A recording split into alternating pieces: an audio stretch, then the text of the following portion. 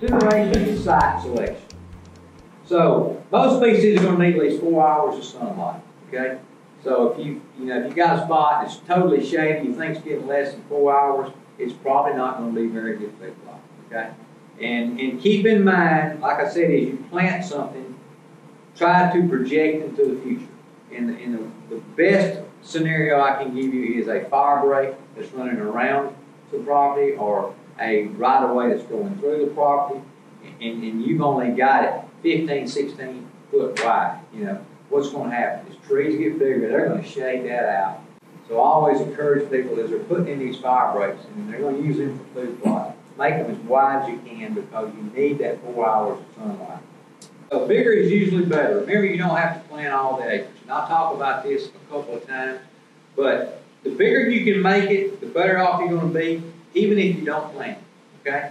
So we always allowed 5% of the acres to be in food plot. So a lot of those guys that I work with, and they say, well, you know, I've got 800 acres here. You know, I don't need 40 acres of food plot. I can't afford to plant 40 acres of food plot. And I certainly understand that. I said, take all you can get, because you'll never get it back. All right, as timber begins to grow, you're going to lose that ground.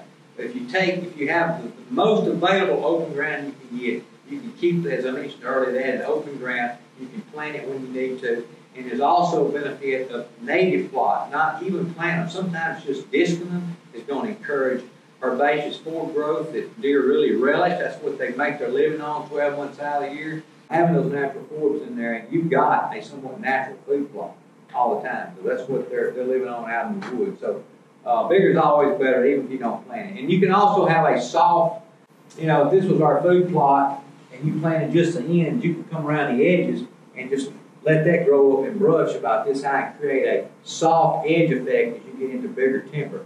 That gives you some diversity. Deer a lot of times feel more comfortable walking out in it right before dark.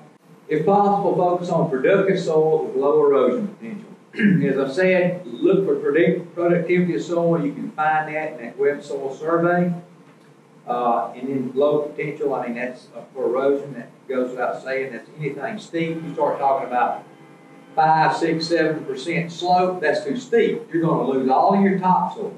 Consider stand placement, prevailing winds prior to site selection. This is something I've thrown there because I see a lot of people mess up on this.